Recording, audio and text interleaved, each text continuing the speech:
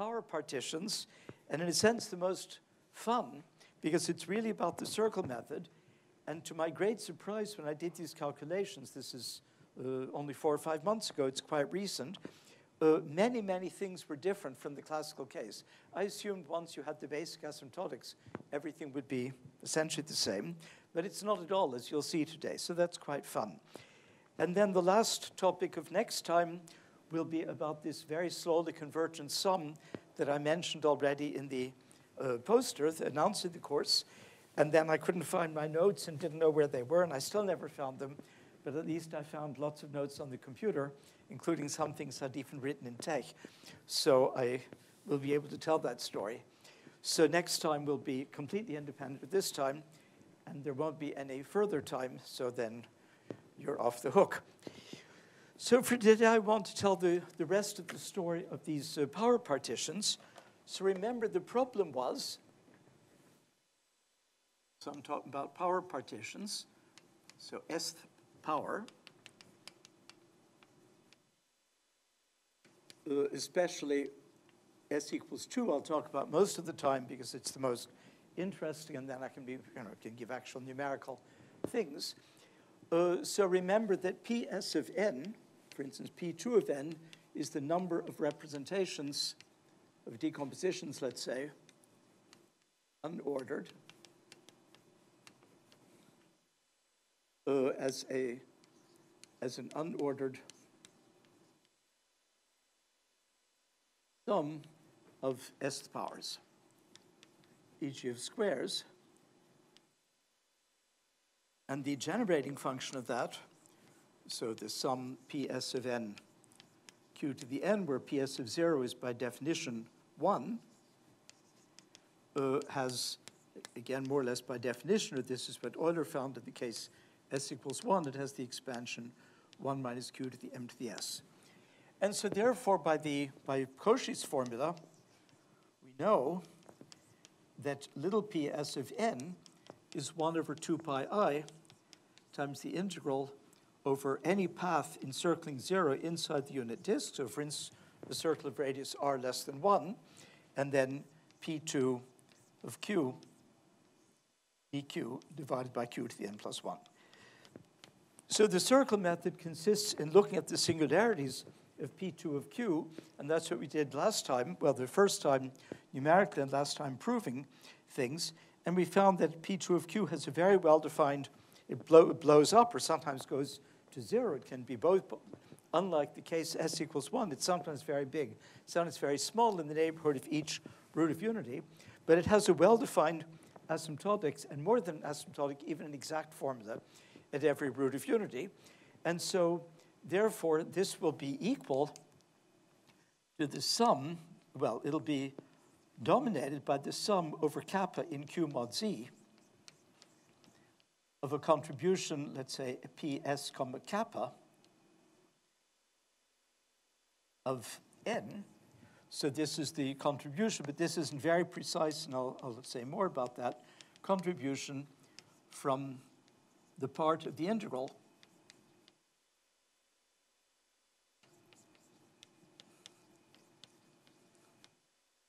here, and then it's a root of unity, but that root of unity will always write as e, you remember, it's e to the 2 pi I of some rational number kappa. So the biggest contribution will always be if kappa is 0 and zeta is 1, but there'll also be contributions when kappa is a half, zeta is minus 1, kappa is a quarter, zeta is I, and so on.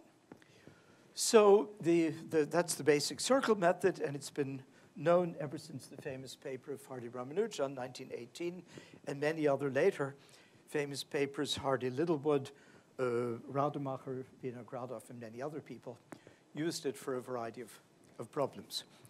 So I'm going to concentrate, as I said, on S equals 2. I'll say one part I'll give the formulas for all S, but in general for S equals 2. So I want to emphasize the differences. And in fact, so I'll have 5 numbered points, and in fact, that will be the whole lecture to the case S equals 1. So the first one is PS of n grows much more slowly. which is good and bad. It means in particular that if you want to have big numbers and see the estimates, you have to take a much bigger n, which I'll come to in a second.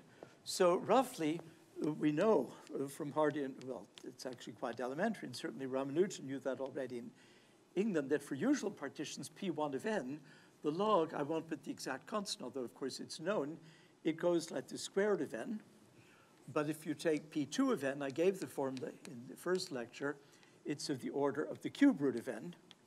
And in general, for any s, it's of the order of the s plus first root of n. So therefore, you know, it still goes to infinity, but it's exponential only in a fractional power of n. So that certainly has some effect. Then, instead of Mr. McMahon, but he's not just Mr., of course, Major McMahon, who is the famous calculator that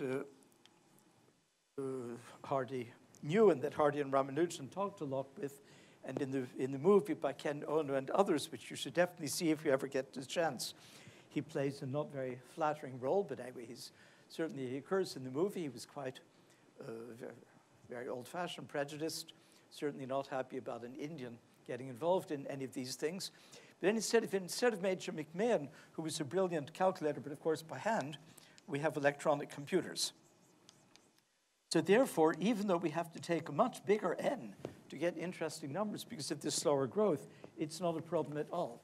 So Hardy and Ramanujan studied, in particular, the famous number that they analyzed, and I'll give the details in a second, studied the number which they considered huge because using a very clever form of Hardy, of Euler, Major McMahon was able to compute the number of partitions, so P is just P1, of the number 200. And they were very impressed that one could go that far. And so that number is 3972999 for the Ramanujan day. I learned this number by heart, but I've already forgotten. So it was this 13-digit number, which obviously, if you try to count all those partitions by just writing out 1 plus 1 plus 1 200 times and 1 plus 1 198 times plus 2, you wouldn't ever get there. But there's a very nice recursion due to Euler that is only the square root of n terms. So you can compute P of 200 with just of the order of 20 additions and subtractions, but only if you have all the previous P's. You have to make a table up to 200, and of course you have to make no mistakes. Otherwise, it won't work. So this was quite a tricky computation, but indeed, Major McMahon did it thrice. But we can do, and this took probably certainly many hours for Major McMahon to do this by hand, no matter how starry up. We can compute P2 of n, not just for one value. Well, they also had to go up to 200. I said it's recursive, but not just up to 200, but up to 10 to the 5 in 2 seconds, in less than 2 seconds. I'll actually write down the Paris program in a second so that those of you who aren't used to Paris can see once again that it's pretty easy to do. Well, I can do it immediately. So you start with the power series 1, but you have to decide on the precision because it's like a real number. On a computer, you have to say how many digits you're giving. So I start with 1 plus O of x to the 100,001. So if I do things to that, the coefficients up to x to the 100,000 will be correct. And then having defined that, you put a semicolon. And now you take exactly this expansion here. I'm going to take y originally to be the denominator because it's faster to multiply than divide. Well, actually, I could divide and then I'll multiply because it's slightly faster. So I multiply y star equals in many languages like C means that you multiply y by what's on the right hand. So you replace y by the old previous value of y, which is originally 1, times the right-hand side. And here you have x to the power, x would be q. So you see this is exactly this product, 1 minus q to the m to the s, where s is now 2. And that's the whole program. And then at the very end, since I want the reciprocal, you replace y by 1 over y. I don't really need the last semicolon. And then that new y will be the power series P2 of q, and you can read off all the coefficients. So this takes, as I said, 2 seconds. So what you find is the coefficient.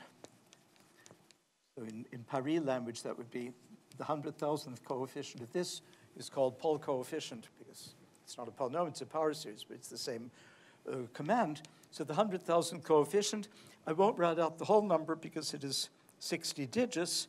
I'll give you the first 4, the first 6 and the last 6. But as I say, not just to get this one number, to get all 100,000 numbers takes 2 seconds. So here there are 48 digits that I've omitted. So we have plenty of numerical evidence, and if we have a theory, just as they used this number very much to test whether their asymptotic formula was working, and we can do the same, with much bigger numbers. So that certainly changes the nature of the game.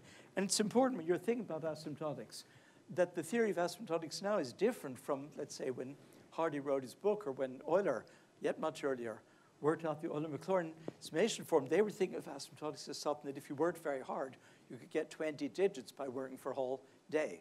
But we think in terms of you want to be able to get hundreds of digits maybe, or 50, 100, several hundred in maybe split seconds. So the fact that there are computers has certainly changed the way we think about large numbers and about asymptotics. It's not just theory anymore, it really is very practical.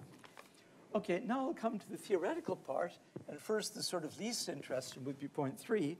4 will be more interesting and different from the case for s equals 1, and 5 will be the most different and the last. But already 3, there are several differences. So let me explain a little how this works. So as I already said, each kappa in Q mod z, or equivalently z, which is e to the 2 pi I kappa in the root of unity, which is usually mu infinity, the union of all mu n, each kappa gives a contribution that I'll call generically Ps comma kappa, as I already did, and already wrote what this is. So Ps kappa of n is the contribution to the part of the integral near n. So let me write again what I wrote for Ps of n, but now let me write it. So instead of taking the original integral over a circle, q of a certain radius, I'll take it in the upper half plane. So tau is often more useful. Remember, q is e of tau, e to the 2 pi tau. I'll go from some tau 0, which will typically be very low, to get the asymptotics, but in principle, it's true for any tau 0. If you simply integrate from tau 0 to tau 0 plus 1, then you'll take this function p2 of q, which is now p2 of e of tau, times e of minus n tau d tau. So this is an exact equation for any tau 0 in the upper half plane.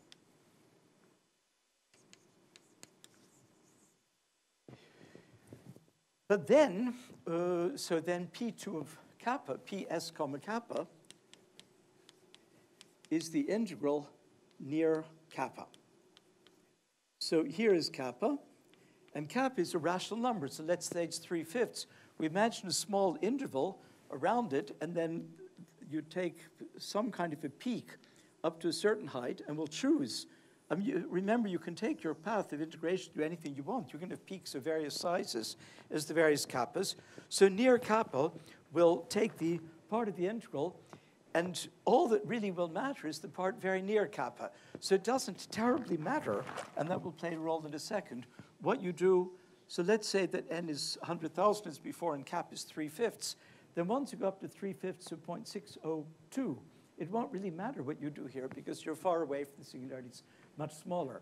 So this is kind of a local computation. And as a result, the contribution is not completely well defined. And I'll write that down in a second. You have a little bit of choice how you split it up. Now, if you want an exact formula, well, then you can't get it. Already Hardy and Ramanujan couldn't get it. What they did is they split up the integral by the method of major and minor arcs. So roughly, they had a rule that if you take all the kappa with the denominator up to something like up to 20, then they had a rule how they would split up the whole arc. They would take each of the kappas with those denominator sets, a finite set, and associate to each one of arc of a certain length, and then take something and just cut it off and roughly estimate the the error when they got to the end of the arc. And then the sum of all those errors, it was a very tricky analysis. I certainly wouldn't want to embark on it, and I certainly haven't done it for s equals 2, nor do I know what you would get. But they were able to show that the sum of all the errors they made by cutting off each thing, the sum of all of those, if they took all denominators up to h, went to 0 as h went to infinity. So they actually got an exact formula in the limit, which they didn't expect. But at the very least, they could expect that they would get the leading term to all orders, but much more than that, that the sub-leading terms coming from other kappas would be, not sub-leading, but the other contributions of other kappa would be important. So here I'm not going to go into that. It's going to be a purely formal argument. I'll just describe asymptotically, but all the terms coming from the neighborhood of a given kappa. So roughly, this is what we're doing. And so we have to remember what the formula was for PS near the point E of kappa. And I could just put e to the minus x, but in the formulas, it was convenient to call the variable minus 1 to the t to the s, where t is going to infinity. Let's say through positive real numbers, but remember we actually did it. You could go at an angle, like at, argument 5 degrees or something, and then you also got a perfectly good thing. So the formula that I gave last time, well, I gave the first time experimentally. I mean, we're doing a lot of calculations for instance, for s equals 2 and kappa with denominator 5. And then last time I explained how you can actually prove things. So I gave the following formula for PS of E of k. It's a constant, which is not terribly important, but I'll write down what it is. I mean, it is important, of course, when you do the calculations. So if this constant is 3, or if it's 7, then the corresponding contribution will be 7/3 as big. So, of course, when you add up the contributions, you have to know the constant. But as far as the orders of magnitude, it's irrelevant. And what it was the product of a root of unity, which was e to the 2 pi I times the generalized Dedekind sum. But actually, I'm going to concentrate on s equals 2.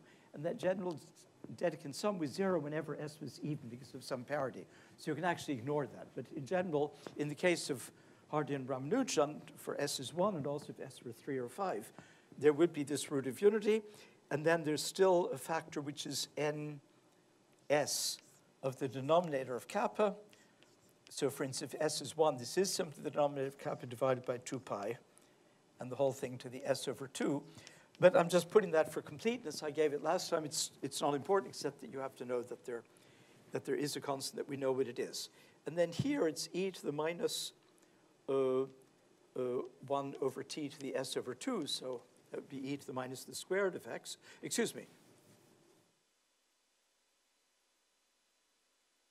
No, I think it's e to the minus t to the s over 2. It's simply the square root of x, if I called that number x. And then the important part, it grows exponentially in t. And then there's a very unimportant part, but I have to write it or it wouldn't be correct, zeta of minus s times, again, t to the minus. It's very confusing to write 1 over t to the s. I mean, write t to the minus s. This is with the same t to the minus s. But t is very big, so this is small. And the only effect of this, zeta, anyway, it won't have any effect when s is 2, because then zeta of minus 2 is 0.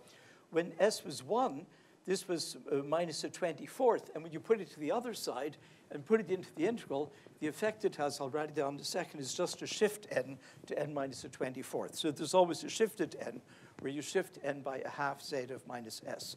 But as I said, for s equals 2, that's not important. But this one is very important. This is important. And therefore, you see here that if cs of cap is big, this thing is exponentially big, but a big exponential. If cs is positive but small, it's still exponentially big, but much smaller. And so the order in which the various terms will contribute will depend on this cs of k. And cs of k, there's a formula. cs of cap, I gave cs of cap, excuse me, I said it last time, is 1 over c times the sum over all congruence residue classes L modulo c of Li2, Li, I better copy the formula because something happened to my notes and I can't read it. So I'll copy it from in the official source. Well, it's in my notes from last time, because I gave it then. Sorry, this is, what I started to write down was just for C equals 1. Cs of kappa, there's a factor gamma of 1 plus 1 over s, which for s equals 1 is just 1 divided by c, and then the sum L modulo c, and then the polylogarithm function with index 1 plus 1 over s of e to the 2 pi I, and then L to the s times kappa. So if s is 1, then, well, gamma of 2 is just 1, so it's 1 over c times the sum L modulo c. Li now is just integer argument, Li2 of e, but now it's just L times kappa. And now it doesn't matter what kappa is, because kappa is denominator, c is always the denominator of kappa. Kappa is some a over c, where a and c are co-prime. So here it doesn't matter what kappa is, because it's some a over kappa, a prime to kappa is L runs over all residue class modulo c, then AL also runs over all residue classes, and so you just get the sum over all L modulo c. So this is the same as the sum over all Li2, but then by a trivial argument, it's Li2 of 1 over c squared. So this is zeta of 2, pi squared over 6, divided by c squared. So in the case when s is 1, this thing only depends on c in an extremely simple way. But in the case when c is not 1, then that isn't true at all, and that's what's going to create all the fun. So, and I already mentioned that on the first lecture and the second when I gave the special cases. If I take, for instance, a fifth or minus a fifth, in that case it's the same, it's about 0.440. But if I take the other, still with s equals 2, the other 2 points, rational numbers with denominator 5, that's plus or minus 2 over fifths, then this is minus 0.026. So it's more than 10 times smaller, but it has the opposite sign, which means that at these 2 points, P2 will actually be extremely small and will contribute nothing at all to the final asymptotics. So it's very erratic, whereas in the case, in the Hardy-Ramanujan case, each C contributed, each point with denominator C contributed something of the same order of magnitude as all of the others. And this numerical thing with this, for instance, this only depends on the denominator. This depends on ds, but it's a root of unity. So the orders of magnitude were all the same. Of course, when you added them up, then things could happen. So that's the reason already that things will be a bit different. But actually, I'm jumping ahead of myself because I wanted to tell how this integral looks. So remember, the integral that we're looking at, this PS of k, is going to be the integral, the same integral that is written here, but I only take the part of the integral near some kappa. So I'm going to have some little part of the path near kappa. And so let me go back to the left of the board and erase and start again.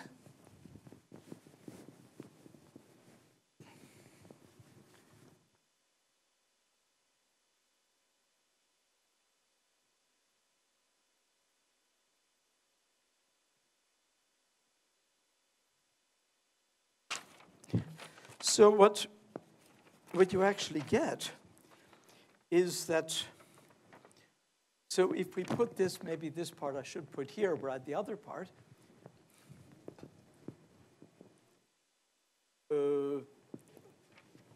That formed for CS, little cs doesn't matter. So if I insert this formula into that, then I find that PS kappa of n, so the contribution to the number of partitions of n into s power is coming from the rational point C, is roughly this silly constant, which is known, but just some small number, some simple number. So then there's the 1 over 2 pi coming from the Cauchy integral. There's an s, because of a change of variables, it should really be dq, but the q has a t to the s because of this change of variables. So don't worry about such details. And then remember, I told you that I have to make a shift. N is n plus a half, zeta of minus s. So in the Hardy-Ramanujan case, zeta s was 1, zeta of minus 1 is minus a 12th, and it was n minus a 24th, and anybody's ever seen the famous Hardy-Ramanujan form, it's the sum of terms, and each term has square roots of n minus a 24th. There's the shift. For s equals 2, we don't have to worry about it. So if s is 2, then as already said, zeta of minus 2 is 0, so n tilde is just n. So you can forget the tilde. And then independent of s, it's to the minus 3 halves. And then the important part is a transcendental function that does depend on s. And then it will come, there'll be this constant, which is, that's, remember, the important one, is cs of k. And then after you make a change of variables, it'll be n tilde to the power minus 1 over s.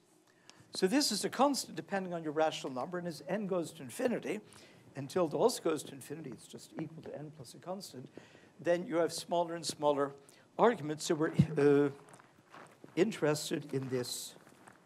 Wait a second. Something has gone wrong.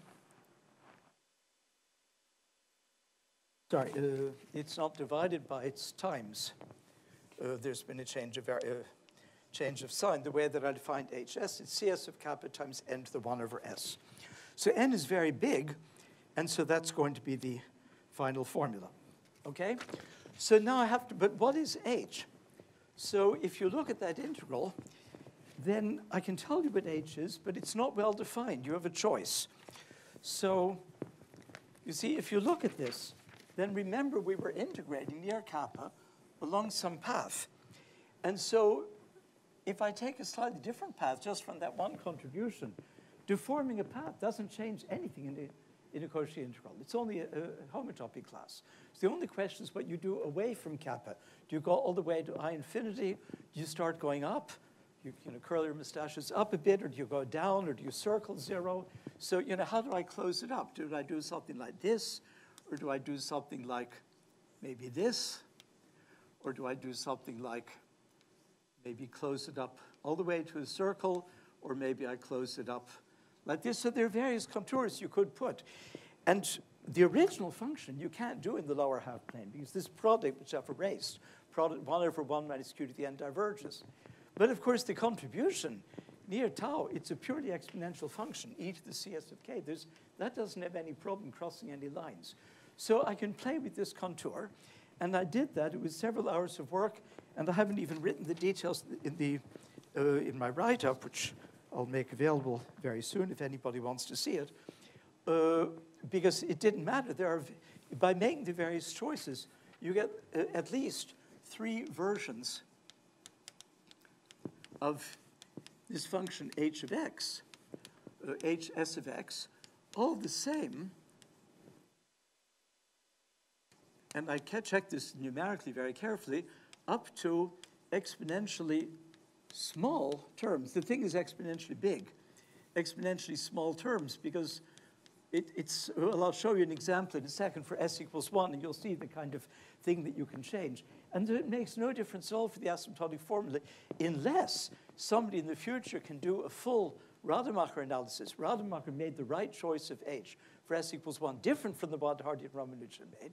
And then you could make an infinite sum, and the infinite sum converged, gave the exact thing. But I certainly don't know how to do that here, and it definitely, as far as I know, hasn't been done. So which choice you make would be important if you were able to do the full analysis, but we aren't anywhere. Anyway, so there are 3 choices when you do the thing, and they're actually very pretty. So I called them HSA of x. I'll call them just A, B, and C. So each of them is a contour integral, but then you can move. The contour integral has a pole. There's a 1 over t somewhere. And remember that this e to the minus nt, remember, tau is related to t by this. When you work it all out, there's a pole term. You cross and you pick up a residue. And you have some exponential, and you expand it as a sum, take the sum of the residues, and you get a very, very rapidly convergent expansion. So the simplest one is the following very nice function. So you take this as obviously convergent for all x and c. It's an entire function. If s is 1, this is r factorial times gamma of r minus a half, which up to a trivial factor is gamma of 2r. And so this was essentially like e to the square root of x, or sinh of x, or cosh of x. If x is 2, then you have r factorial times gamma of r minus a half. So that's a Bessel function, a k-Bessel function, or some sort of a Bessel function if r is 2. And if r is, sorry, no, it's not. That would be r over 2, r over 2. Sorry, if S is 2, it's a generalized Bessel function. So it's some kind of a Bessel function. But as I said, you have a choice. And there are two other versions which are not particularly more complicated. This one, you take the same, you take only RS. Here it's RS factorial.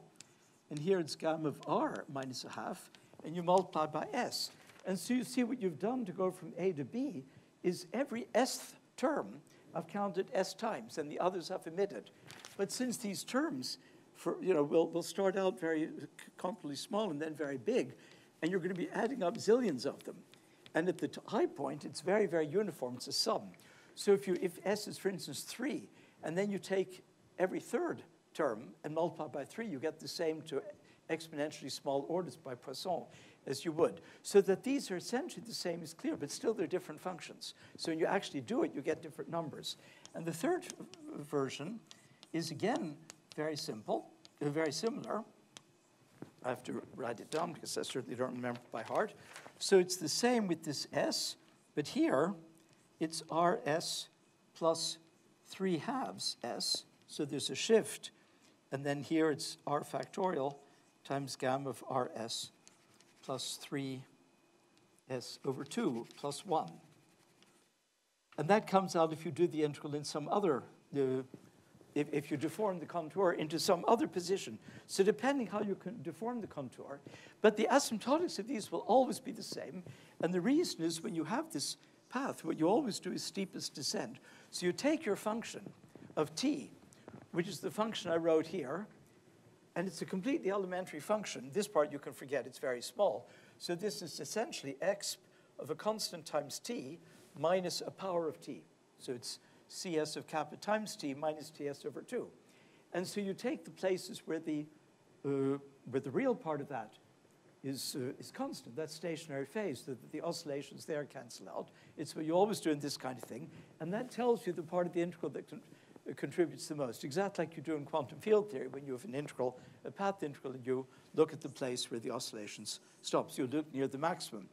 And then you follow that steepest descent for a long time. So to get the asymptotics to all orders, you follow that path for a while. But eventually that path, it might cross the line. You can do all kinds of things. And then you have, say, some choice how you close it up, and that leads to these different formulas. I don't want to go into that. Also, that I thought about this several months ago. I don't even remember the details. But these were 3 of the functions you gave. But as I said, it made no difference. But now for comparison, so the formula that you get is always the same one. It's the one that I wrote here, that the contribution to PS of n of a single rational number is up to some prefactor, this transcendental function of, let's say n is, so I'll just take the case n equals 2. This would be this C2 of kappa times square root of n. So it's roughly some exponential, it turns out, in the cube root of n, but the constant in the exponential depends on C2 of kappa. So that's the important thing. And the exact function will be one of these functions. So just for completeness, let me tell you what the asymptotics are in the case when, if S is 2, I'm actually, my choice, I have to make a choice, as I said, and it will be the function h2 of x, the C version, although it doesn't really matter, if x is positive, and 0 if x is negative. Actually, if real part of x is positive and negative. And the reason is you're doing Cauchy integral.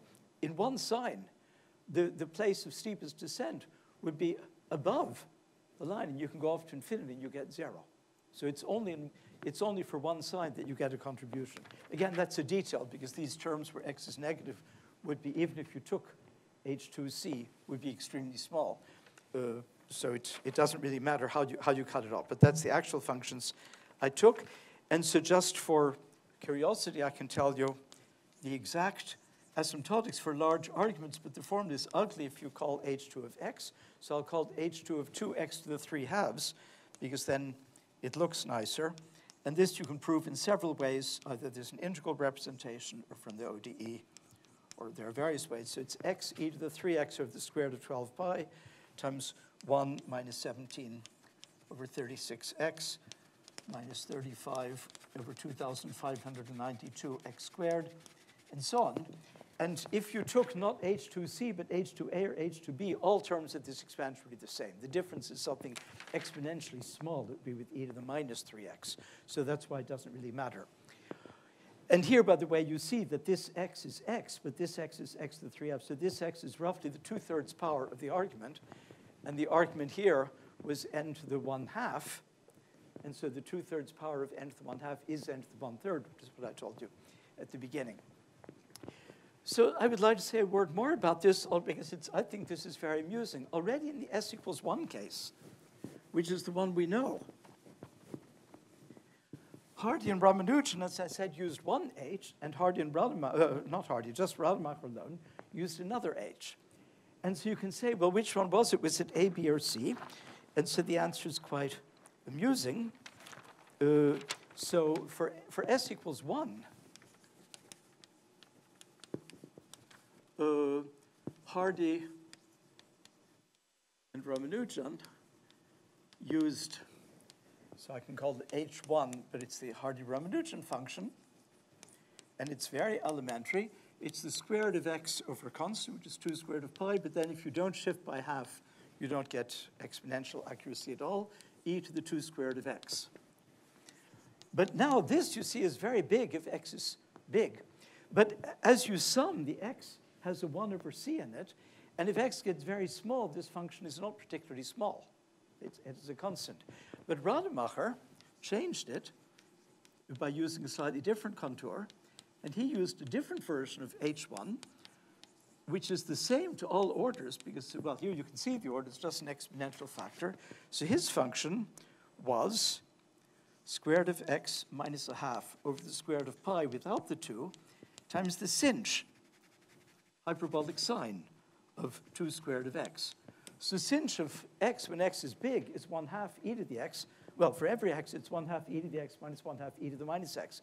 That means it differs by something exponentially small from this. So the big terms had no effect at all. But in the infinite sum, x goes to 0, and then this thing is going slowly to 0 because of the square root of x, whereas this one isn't. And so his sum became convergent, and not only converged, but gave the right answer. But now you could say, okay, so that's the ones that historically, the 2 important functions, and I've given you 3. So which of my 3 functions, HA, HB, and HC, are these? And the only reasonable thing is one of them is Hardy-Ramanujan, one is Rademacher, and the other is something else. But no, it's not like that at all. In fact, H1A, in this case, is equal to the square root of x times sinh of 2 squared of x minus 1/2 times cosh of 2 squared of x, again divided by square root of pi. And H1b is not different, it's the same. And H1c is the square root of x times cosh of 2 squared of x minus 1/2 sinh. And when you just calculate these series, it's completely elementary. And so they're all different from both H1 Hardy-Ramanujan and H1 Rademacher. So we have 2 old functions, 2 new ones. You would assume the 3 new ones. You'd assume the 3 new ones is the 2 old ones and a new one. But the 3 new ones are actually only 2 new ones because 2 of them coincide, but not for other s, but for s equals 1. And none of them are the same as the ones that were used before. But you can see that they're all the same. Sinh and cosh are both e to the x to multiply something exponentially small. So all of these are equal to both of those, multiply the same e to the minus 2 squared of x. And they're all linear combinations, basically, of each other. I mean, any 2 of them span the whole same space, and similarly, any 3 for s equals 2, and so on. I mean, there's kind of a nice differential equation, I think. Anyway, here it's certainly true. So that's some discussion of the nature of the transcendental functions. But now, as I said, comes the really surprising thing, except it's no longer such a surprise because I've mentioned it several times, which is when you now make these contributions and you start adding them up, they're very, very erratic. And the reason I already explained, that in the case s equals 1, which is the classical case, C1 of kappa, if kappa is A over C, denominator C, is simply Z of 2 over the denominator squared. It only depends on the denominator. But already for s equals 2 and for all other s, it depends very much on the actual number. What's important well, I just erased it all. Well, I didn't really erase it because there was an HS. What's important is the size of this, and really the real part, because it's an exponential. But here, these two numbers happen to be real. One was positive and one was negative. So near a fifth and 4/5, meaning near the standard 2/5 of unity, e to the 2 pi of a fifth in here, it blew up like a certain exponential. And near the other 2/5 roots of unity, it actually went exponentially down like a different exponential, quite a bit smaller, but now with a negative exponent. So now you get, wildly different contributions. And that means that the story is much more complicated. So let me, again, give you the numerics, because this whole course is about asymptotics, but very much also about numerics. And the fun of asymptotics is that you actually get numbers.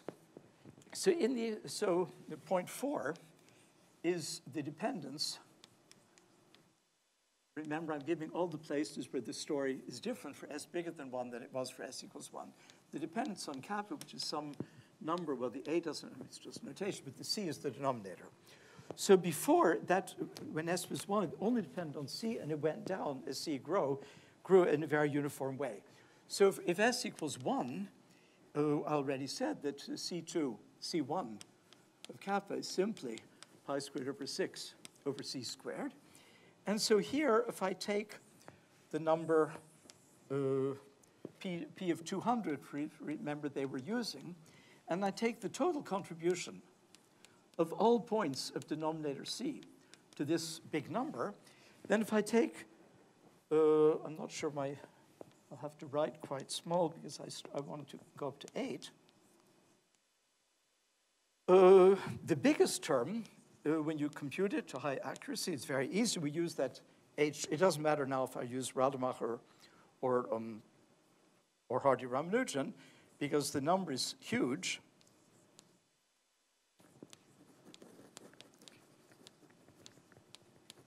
So the contribution here is a number very close to the true answer. And if I changed whether I used H1 Hardy-Ramanujan or A, B, or C, I would change this by 3 to the minus 12 here. You wouldn't see it at all. So here it doesn't really, that's why I said it's not really important. It looks important, but it's not important exactly how you define that function. Then for c equals 2, it's much smaller. So this is 3 billion. The next term is only 36,000. So they decrease extremely rapidly. The next term, c equals 3, is already only 90. I'm not going to put the ... each time. The next term is only 5. The next term is 1.424. The next is 0.071. The next is exactly 0. So sinus is a cancellation. And the next term is 0. So for 7, there are several terms, but the exponential are some of the pre-coefficients that although there are several terms in a certain order, their sum is actually identically 0. So you get these numbers, and the sum here of these I wrote out. So the sum of these up to denominator 8 is 3972999029387.975 ... And remember, the true answer is 388. Well, it's an integer, so it stops. So you see we're within 0.025 of the answer for this absolutely gigantic number. And that's what Hardy and Ramanujan found, and where they were so happy that they'd never expected at all that their approximation could conceivably give that kind of accuracy. Already that the first term is so incredibly good. It gives more than half of the terms. The error is only 36,000. But the first 3 are down to an error of 6. The first 5 are already at the nearest integer. So it's an incredibly accurate thing. But now, as I said, it's not like that at all when s is 2 because of this change. And when we instead do, now if s is 2, it's completely different. Remember there, my test case was 100,000. So P2 of 10 to the 5th. And I gave the first, well, I'm going to give it again. I gave the first 6 and the last 6 digits so that you could sort of see the number. I didn't write it all out. So it was roughly 3.9 times 10 to the 59. So now again, make a similar table. I'll just do it up to 5. And then I'll give the total contribution of all points all rational points kappa of that denominator. So here it'll be 0, here it'll be a half, here it'll be a third and minus a third, here a quarter and minus a quarter, and here 4 values, 1, 2, 3, or 4 over 5. So the total contribution, the sum of the P2 of 10 to the 5, and I'll just give it to two significant digits. So there's a main term, which just as for Hardy and Ramanujan, is already extremely near to the right answer. So here this was correct. The error was only 36,000. Here the first term is 3.9 times 10 to the 59. The second term is, well, the 1.8 doesn't matter. It's the power of 10 that matters. It's 10 to the 26. So then you think, wow, 10 to the 33, it's more than half of the previous exponent. So we've more than halved the thing. And then the next term is even a lot better. So this is, very, very, so this is already much nearer now. So in other words, if you include these two terms, you'll already be, very good. So, sorry, much smaller. This contribution is much smaller. Then the next one is only minus 2,000. So it's very small compared. We're talking about 10 to the 60. 2,000 is nothing. But now comes the surprise, if I hadn't already kind of given it away. When you get to c equals 4, then it's much bigger, quite a bit bigger, than the c equals 2 term. And then when you go to 5, again, it's much smaller, but still much bigger than the c equals 3 term. It's 10 to the 15 rather than 10 to the 3. So it's, wildly varying.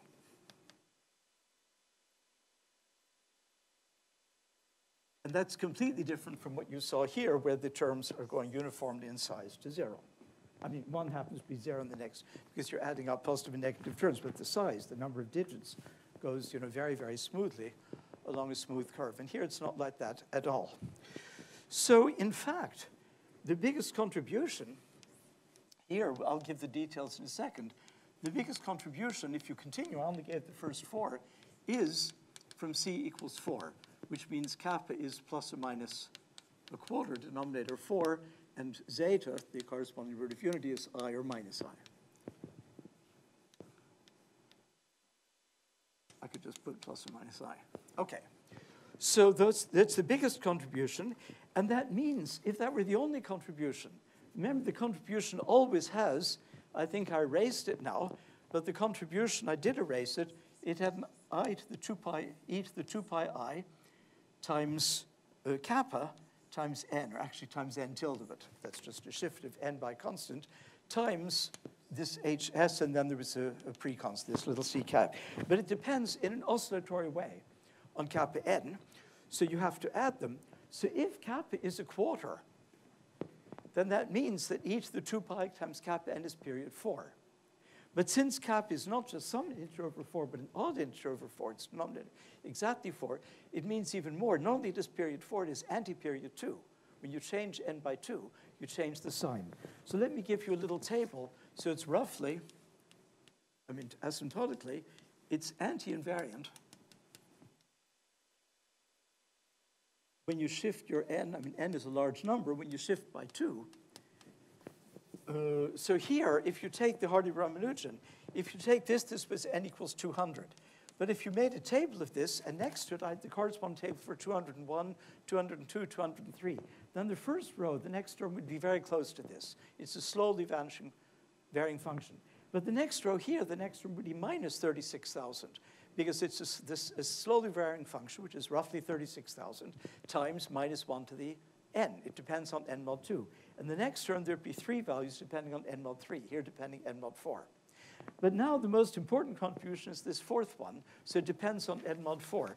So to make that come to life, I hope, let me make a little table.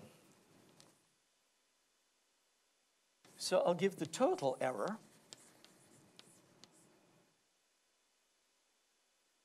So I take P2 of, why did I write delta 2 of n is the value of P2 of n minus the main contribution from cap equals 0. And so here I'll just put the number delta of 10 to the 100,000. And since they're all of the same order, 10 to the 32, and I don't want to have to write it 9 times, 12 times, I think. I'll divide by 10 to the 32. So let me take here the numbers. Sorry, excuse me. This is going to be delta of n, but I am dividing them all for convenience by 32. And so I'm going to take 10 to the 5 plus, and I'll take 0, 1, 2, 3, 4, 5, 6, 7, 8, 9, 10, 11. So I'm giving you a table of 12 successive values, but I'm grouping them 4 and then the next 4, because then you can see what's happening. And so when you do this, what you find is that the terms are very, very similar and growing in a smooth way. Here you add 10, here you add 9, well, subtract. That's for 0, 4, and 8. But then if you take 1, 5, and 9, you get 1.371 minus 1.375 minus 1.379. But now here you get numbers that, again, are positive, and they're almost the negative of this.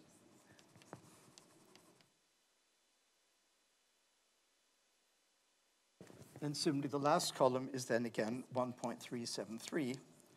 Remember, this 1.373 is really times 10 to the 32. I didn't want to write it 100 times.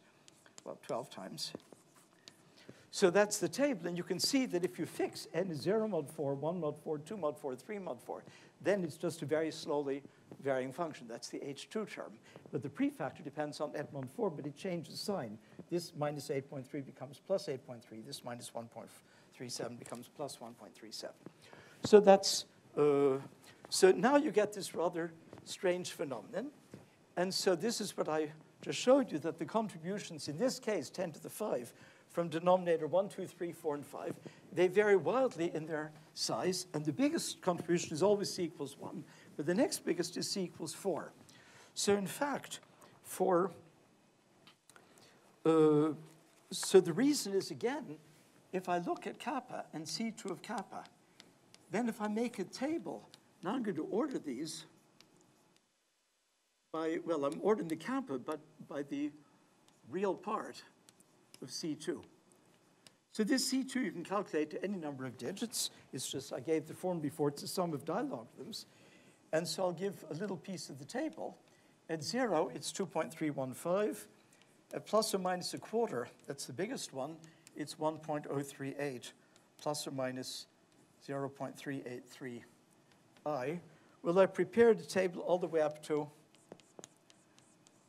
this is the first 8. I'm not going to copy up the whole table. Anybody who wants can ask for a copy of the paper. It'll be on my webpage in a few days. I haven't yet put it on because I'm still changing 1 or 2 formulas that it misprints. So if you take the first 8, come in a rather strange order. Well, I can tell you what the next ones are. Actually, I was going to do it, at least the numbers. So the next one after a quarter is a half. So it's worse than a quarter, but bigger than everybody else. The next 3 are the ones with denominator 9, but with numerator 1, 4, 7, not 2, 5, or 8. They give a very small contribution. And then the next ones, so maybe I'll take this number away and just give you the actual numbers. The next one is plus or minus an eighth. Then here it's plus or minus 1 or 9 over 16.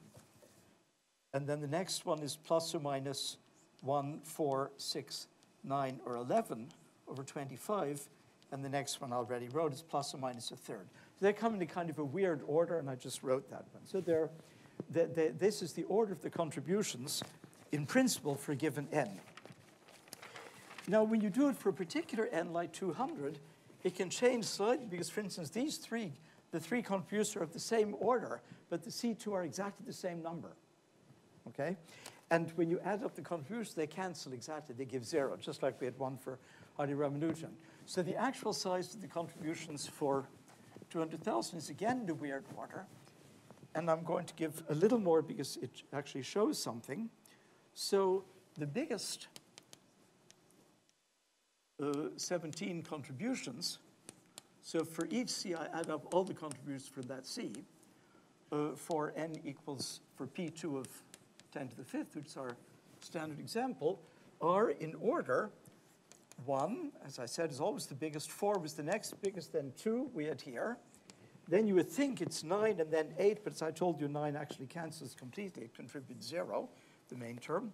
So 8, then 16, 3, 25, 12, then comes 5, 24, 32, 48, 40, 64, 20, 96, and 17. The actual numbers play no role. This is, you know, a lot of computation to find in what order they contribute, and this is what you find. So those are the first 17, and their total contribution is what it should be, which is P2 of 10 to the 5th, which, remember, was around 3.9 times 10 to the 15, minus approximately 8.3 times 10 to the 13. So what you're missing, if you take these first 17 contributions, we're not at all down to the nearest integer. It's hard in Ramanujan where we just 5 terms, but we're down to 10 to the 13, which sounds like a big number. Sorry, this was 59. So we're comparing with almost 10 to the 60. It's, you know, almost 10 to the 50 times smaller. So the first roughly 50 digits, 47 digits, are correct. However, so then you say, great, so I just continue. But the next few C, the next C in order, that's why I wanted to actually give the numbers, because this is the actual cutoff point where it no longer helps. You might think, okay, I just take some more C, and I'll get closer and closer. It's happened, not at all. The next C, in order at least, or I'll just give the next few, are 80, 56. There's a tendency that highly factored numbers contribute a bit more. You see here 32, 48, 40, 64. They're not quite random, but I also don't, you know, they're not quite systematic either. I can't read my handwriting, so I'm not sure if that's a 13. I think it is. But all give much smaller contributions. Like, you know, 10 to the 8, 10 to the 9. And there are only a handful of them, I mean 5. And then after that, they're yet smaller. So 5 times 10 to the 9 doesn't begin to eat up the 10 to the 13.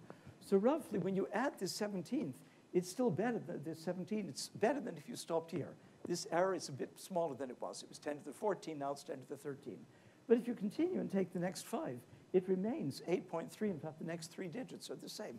8.295 or whatever times 10 to the 13. It doesn't go down anymore. We're missing something. And so that's the last point. Wait, I started at 2, and I go till 3:30, and it's 1 minute to 3, so I'm okay. I can't subtract. So I'm still okay on time. I don't think I'll use up the full half an hour, but at least I'm not going to go over. So, you know, you might think, well, what's going wrong now? And of course, there are several possibilities. One is that I made a mistake, numeric mistakes, and I assure you I made plenty as I did these calculations along the way, but I ended up checking everything against each other. So I hope there aren't any, but I can't guarantee. It could be that the theory is just wrong, and that what is called for the experts the minor arcs. So you break up the circle into the major arcs, which are open intervals of appropriately chosen size around all rational numbers of small denominator. Of course, every denominator is small. Everything is relative to n. So you go up to some size. For Hardy and Ramanujan, the denominator went up to the 4th root of n. And then you take intervals around that, and then the minor arcs is what happens, so to speak, in between. And so it could be that they're having a big contribution. And for all I know, that still is true, but in fact, it's much more interesting. So now comes the 5th point, and to me, by far the most fun of the whole thing, because it really means that the circle method, in German you'd say, sie hat's in sich. It really has some extra pizzazz that the one for s equals 1 doesn't have. So now I come to the, as I say, the last point, especially if I can read my notes. So the most subtle point.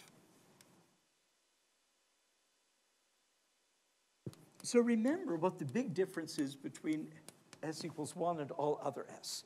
The circle method, the asymptotics, Euler-Maclaurin, kind of worked the same way. But what was very different is that if s is 1, then the function eta s of tau, which was essentially 1 over ps, which was just the dedicate eta function, is a modular function. Modular form of weight a half. So it transforms in a well-defined weight under the modular group. So remember that eta s, well, eta of tau, for instance, is q to the 1/24th divided by p1 of q. And in general, eta s is q to the minus a half zeta of minus s divided by ps of q. So the size of ps of q is essentially the same. So that means eta of tau itself, well, eta of tau inverse is what we want, starts q to the minus a 24th plus q to the 23 over 24 plus q plus 2q to the 47 over 24, etc. The coefficients here are just the partition function, 1, 1, 2, 3, 5, 7, etc. But the exponents are minus the 24th plus 1, minus the 24th plus 2. All of this is exponentially small as tau goes to infinity.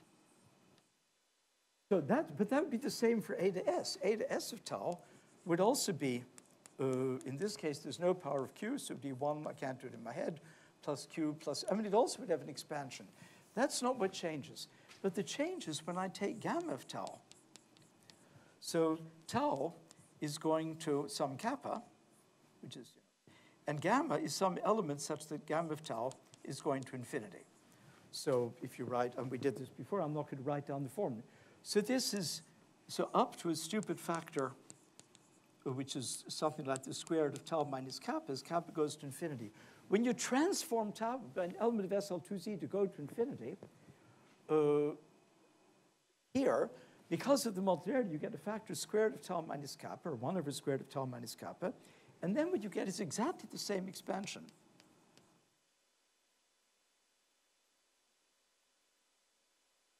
So the nature of the expansion,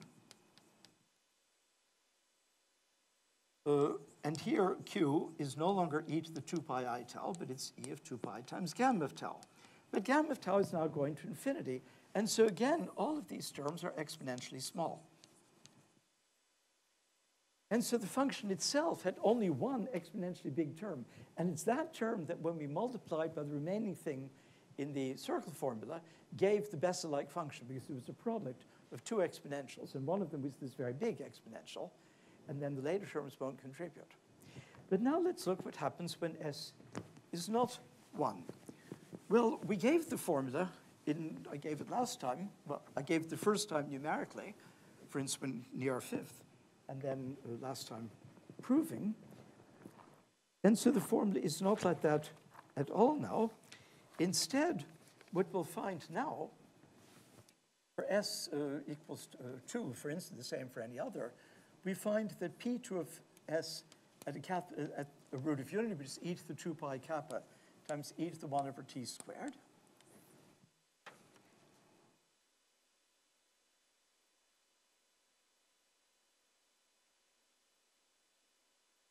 You see, when you transform the function, I gave the exact formula another time, it turned into a sum of functions where you had, for instance, a to 2 of minus 1 over tau with the product roughly up to a simple factor like square root of tau of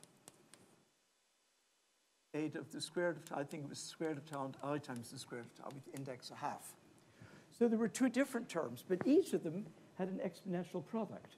And when you do it at other seeds, you'll always have a sum of terms. So in general, if I take a to s or ps of e to the kappa, I'll have a sum of terms e to the something exponentially big. That's just like here. Here, this is e to the 1/24th of something, then minus 23 over 24th. But here, the expansion, only one of those exponents is positive. All the others are negative, and so the whole thing can be replaced by a single exponential. But here, it was an infinite sum, but the exponents eventually went to minus infinity, so it was convergent. But that means that finally many of them are negative, or positive. So you'll have finitely many terms, but not just one. Sometimes there are none. Remember, I told you that at 2/5, it starts e to a negative number, negative, times t. So the whole thing is exponentially small.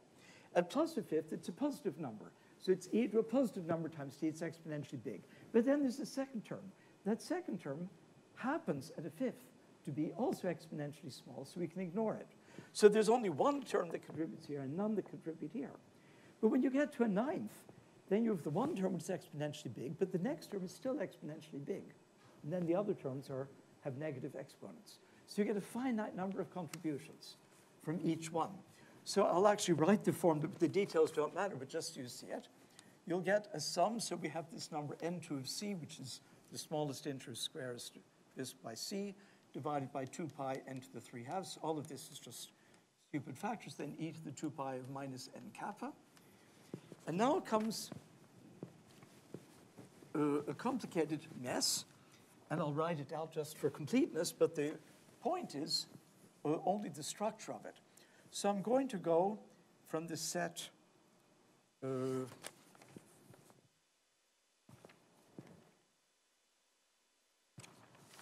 so I'm going to go, I'll have the function x kappa,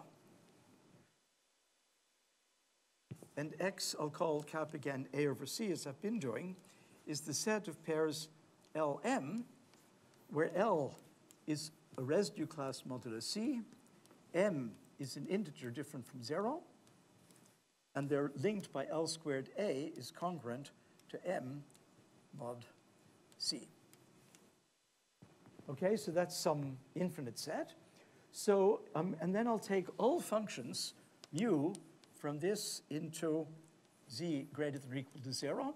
But they're only finitely, so there are many of these, but only finitely many will contribute. I'll show you why in a second. And then here we have e to the 2 pi times some number, which depends on kappa and on this function mu, over c, so that's a root of unity, and then the exponential that we're used to. But this, what I called c2 of kappa before was just the leading term, when mu was the 0 function. But now we have different exponents. But we only care about the ones where c2, so only finitely many terms. So there exist only finitely many of these functions mu, such that this c2, which I'll write down in a second just so you've seen it, such that the real part of this is bigger than 0, bigger than or equal to 0. So it's going to be a finite sum of positive exponentials, but it's a mess, because it's a whole, even the indexing set of that sum is not just something simple. It's pairs L and M, but they're only finitely many, believe me, where this thing is positive, and then multiplied by some root of unity. So I'll give the formulas just for fun, or not for fun. It's not really fun at all, but just so you, for completeness. So we have this function mu, and I sum over all Lm in this set, but it'll be a finite sum. Okay, sum mu of Lml, and then c2 of kappa mu will actually be c2 of kappa, because I've shifted things somewhere. Don't ask me too many details, because I copied this all from the paper, and it's a mess. 2 pi over c to the 3/2 times the sum, again, over this set x kappa, which the sums are called Lm, and then the actual, it's the same mu, and then it's multiplied by m minus I times the square root of m. So m can be positive or negative, so that's whatever it is, over the square root of 2m. The actual form doesn't matter at all. This is a real number. This is a rational, well, this is an integer. So this is c root of unity. And this is some real number, or maybe it's a complex number. It's a complex number. But as I said, there are only finitely many that are going to contribute. And so now, when I put this into the formula, then I'll find that the total contribution to kappa is not the one that I told you before. I was always just taking the leading term, which was the one with the c2 of kappa. I don't quite believe the c2 of kappa minus, maybe it is that.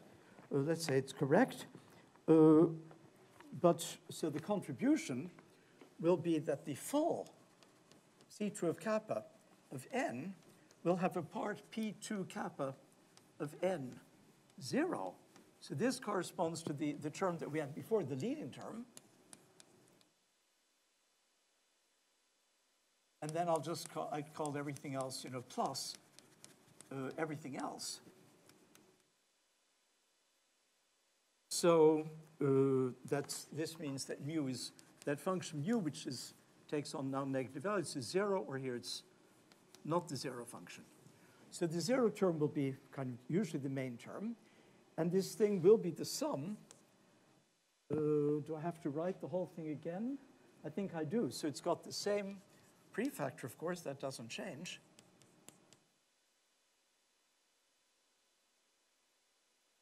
Wait, I'm doing something wrong.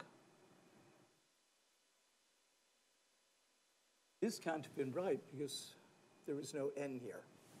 So I don't know what I did here. There's no n. Here there's an n. It's completely unimportant. The only important, so here I have the same L of kappa mu over C. But now I have my same transcendental function that we remember was something like sinh of x in the Hardy-Ramanujan case, sinh of square root of x. It's this function h2 of c2 of k and mu, then times the square root of n. So before, I'd just written c2 of kappa times square root of n, but there are actually many kappa comma mu. And I was only concentrating on mu equals 0. And so these extra terms, I say the details don't matter at all. And now when you do this, things get much better. And there was still a very slight puzzle at the end, and I can't quite explain it. Could be a numerical mistake. So now I'll end with numerical example. Once again, well, S is always 2 now. N is, again, 10 to the 5th. And the biggest contributions, if kappa, if you remember an earlier table, I told you if kappa was 1, 4, 7, or 9, then these had the biggest, a rather big C2 of kappa. But for this particular value of n, the 3 constants cancel. So the main contribution, so the primary contributions of these kappas, so these are in the notation I've been using P2 kappa for these 3 kappa. Well, they're 6 kappa because it's up to sign. P2 kappa of 10 to the 5th.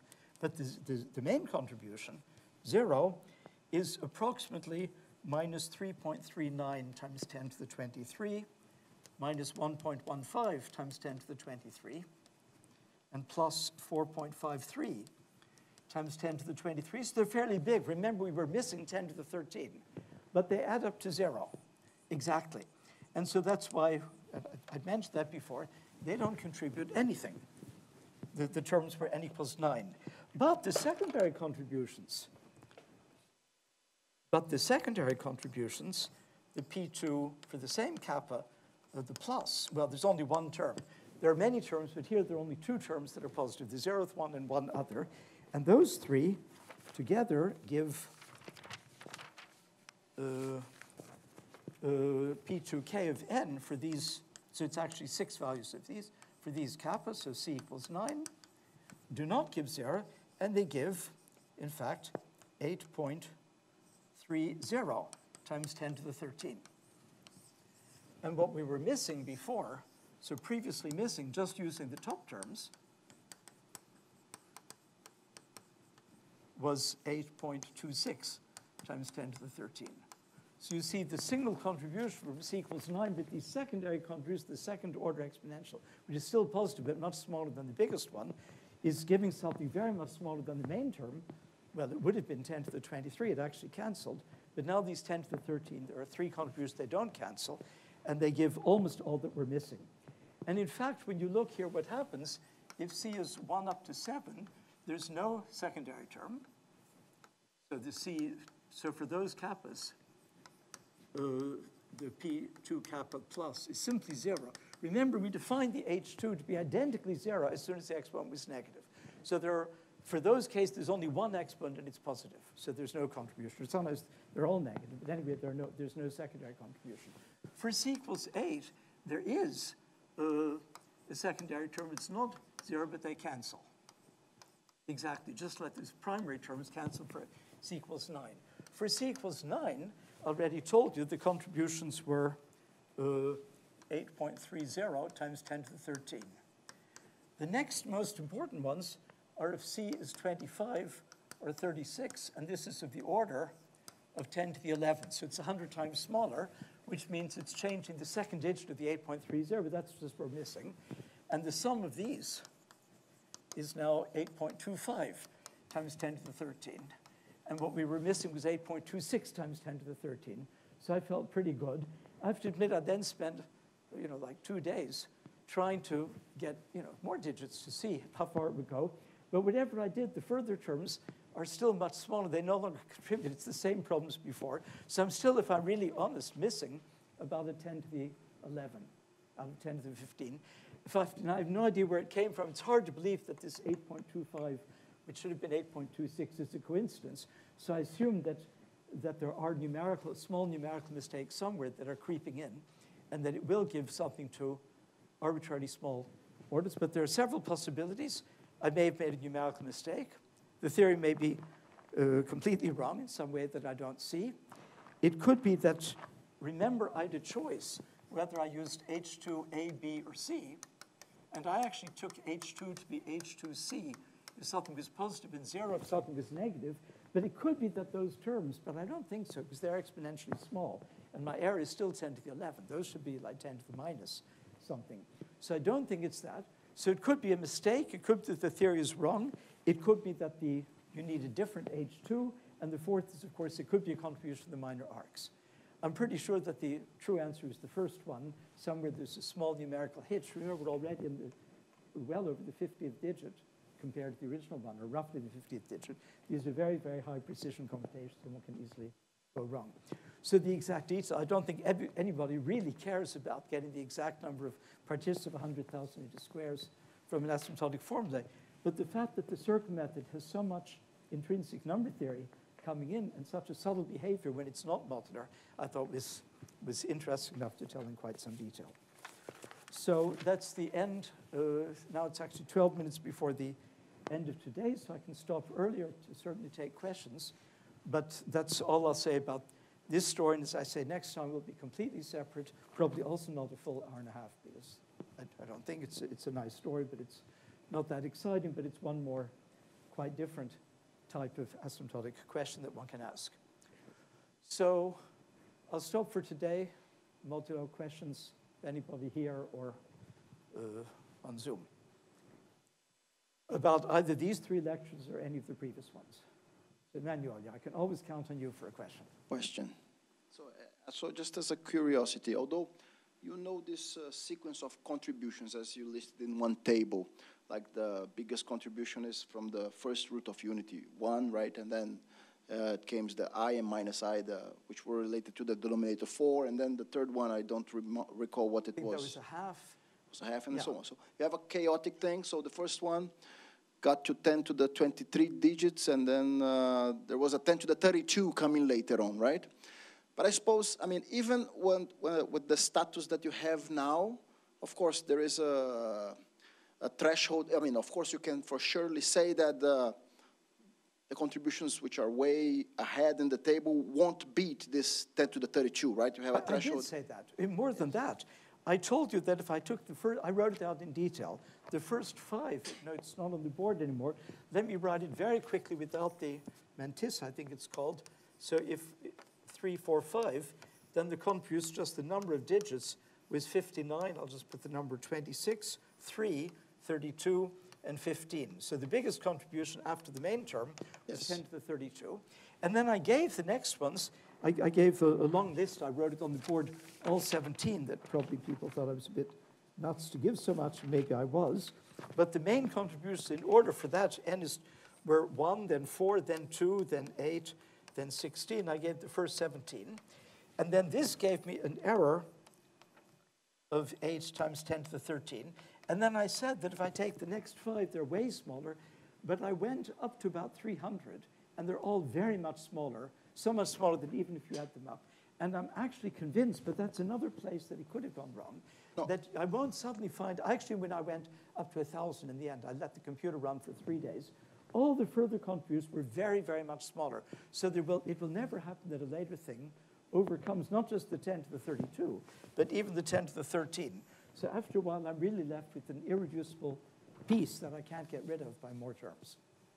But as far as the theoretical part goes, I mean, do you have, I mean... You mean, can I estimate? Yeah, can you give an upper bound for, can you actually prove mathematically that no contribution? That is what estimate means. I mean, estimate means to prove that something is less than something in absolute value. I think I certainly could, because if C is very large, then the size of the C2 of kappa will eventually get smaller and smaller. And so whether it's positive, I don't know the exact arguments, but it's a sum of dilogarithms. The dilogagram behaves very regularly. So I think I could, make a rigorous proof that if I take, let's say, so I went, I think, up to C as 1,000, and none of the C's except these 17 affected this number in any way, shape, or form. They were much smaller, like less than 10 to the 8. I think I can prove that after 1,000, all of the contributions will be less than this, just by estimating the dialogue. I didn't bother to do it because it's not that interesting. We're only talking about one number, we're only talking about the case S is 2 and n is 10 to the 5th. But in principle, for any given one, you could say if you take very large C, compared to n, it will be negligible. But the problem is that the small c are jumping up and down. There's no way that you could see, for instance, why is this so ridiculously much further, smaller than the ones for 1, 2, 4, or 5. 3 is really small. 3 is a big denominator. So after, in Hardy-Ramanujan, the big one is 1, the next is -1, and the next two are third and -2. But here, these are 10 to the 3 as opposed to 10 to the 32. And there seems to be no reason. It's just when you add up certain dilogarithms, you happen to get a complex numbers, real numbers, is positive but very small. And there doesn't seem to be any way to predict that. But I can do what you said. If C is big enough, then I can show eventually none of the terms can beat any of these. And that's what I roughly did to say it won't help. And if I keep going here, I listed the next 5, but they're much smaller. They won't help. But then these secondary terms also then chip in. But then I did the tertiary. In my program, if I didn't make mistakes, for all C up to quite a big point, I had all of the contributions. I mean, this entire horrible sum, it's a real mess. And eventually, it looked like I'd included all terms that would contribute, and that everything else would be less than 10 to the 11. I was left with this approximately 10 to the 11 I couldn't get rid of. But as I said, I don't know. But my object wasn't to give very rigorous proofs, because anyway, the method is a little non-rigorous, because I haven't given the estimate even near a single point kappa. Nor do I, so I don't know exactly to what extent. Well, in principle, I do. The leading term is a pure exponential. Remember, the actual formula for eta, like the one I showed, eta of minus eta 2 of minus 1 over tau, was a product of two etas. It was always a pure, or for every s, I showed that eta s of gamma tau was equal, or kappa plus a constant over t to the s. This was always up to some power of t of some, so if you put some power of t I don't remember, t to the minus s2, it was a sum of pure exponentials. So as a function of t, it was a convergent sum. That was the main theorem. And only finitely many of those have a positive exponent. And the others, I think, will contribute nothing, but at least something very small. So in principle, you know, it is a rigorous method, but for each individual contribution, but what I haven't done at all is look at the overlap of various intervals, if there's anything like small arcs and big arcs. And it's not a piece of analysis, it's a piece of number theory. I'm trying to find out what the contributions are and how they depend on the numerics of C and N, and what N looks like modulo C and so on. And I did not try to prove anything rigorously. My guess is it would be a lot of work. Like if one is a good student, it would be maybe a full PhD thesis, like 3 years of work. It's not something even a really good analyst could sit down and do in an afternoon, or probably even in a week. I think it would be really, and it's probably very interesting to do, but it's definitely a non-trivial problem to actually do this rigorously. And that wasn't my object. There are so many places where I was throwing away things. I didn't worry about that one particularly. But.